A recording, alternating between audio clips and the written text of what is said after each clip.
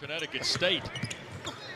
There's the drive by Jacoby Neath and the dunk followed by Olivier Sarr. Ball game. Childress to Massoud. Nice dump down, the catch and flush from Sarr. Right for Sarr in a double team. Nice skip. Massoud a three. And finish with the left. 3-on-1 if they hurry. Sarr around Kenny for the dunk. Zone. Perfect position for the follow finish. Sarr posting up. They feed it to the big fella. Pull-up jumper. Clangs in. Maybe he'll jumpstart this offense. Turns and faces the basket. What a matchup this is. Sarr on Sims.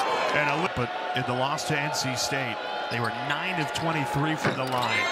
Now 11 points. He's doubled up his season average. Immediate answer. Into Sarr working on Sims, and he continues to dominate that. Sarr with 14, Sims still stuck on 0, and he is red hot. Than Arizona. Getting it downstairs to Sarr, and he'll knock it in. A coming 12-4 lead for Virginia. That's posted up right there. That's how you post. Since he stepped up, there he has the ball. Now Sarr puts it on the court. That is a nice move for a 7-footer. The officiating was not good. He knew exactly what he was doing. He knew he was probably going to get fined. But, you know, you're trying to... Sarr, he'll look to drive. Spins to his left. Wow. Nice move.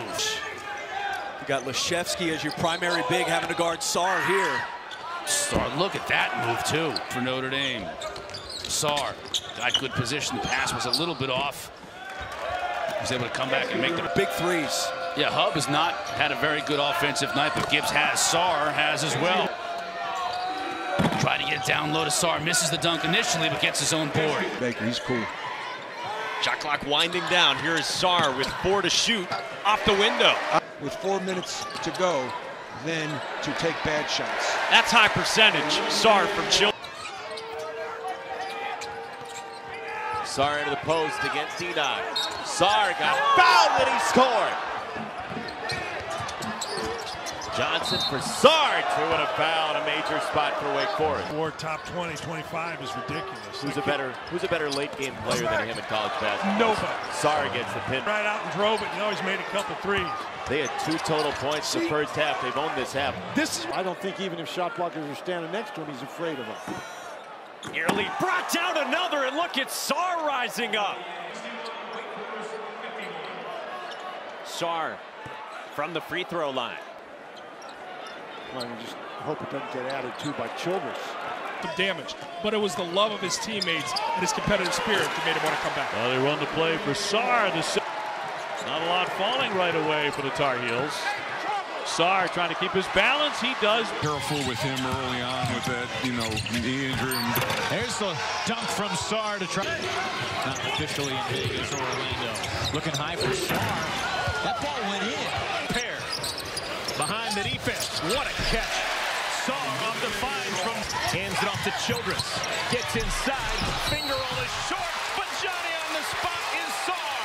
And a foul. Duke wants, especially that early in the shot clock, but they definitely don't want Olivier Sarr. Time he's gotten a look, and it's been all defensive players on deck as you see Carey now with the opportunity. Great block. Took up by 2 again, muscling inside. And he dumps it off. Sarr, yes! Into the paint, scoop shot by Childress. Sarr retrieves that, got it up there, and got a foul as well. Heath, a lot of dribbling there, a lot of time off the clock. Dumps it up to Sarr, and it's slammed in. 16.5 points per game, 5th in the conference. The leading rebounder in the ACC as well. No defense again from the free throw line. We told you that Wake shot 50 free throws against Duke and made 37. And it's I remember talking to Mike Blades. We really felt like he was a part, and his program was a part of the conference. On September 26th, Wake against the Irish. 3 of 7 from beyond the arc. They're going to go inside to Sarr. 1 dribble, a spin, and a bucket. Randolph scored over 2,200 points in his. Irish take the lead right back. Sarr around Leschewski. Bluger dropped down for the double team. Childress is open. Rims out. Sarr qualify statistically, but scored right at 20 points a game. Sarr gets the offensive rebound, goes up, and his first. That benefits the entire team benefits. He's now hit 11 of his last 18 three-point shots. There's Sarr. Do the talk show thing. He's from Lafayette, Alabama. He's in terms of the radio station there. Sarr beats things fall their way. They might be able to avoid playing on the first day of the ACC tournament as Sarr will go. Try to get some threes cooking. Wake Forest has to defend the three-point shot better. Great look inside. Here's Jacoby Heath.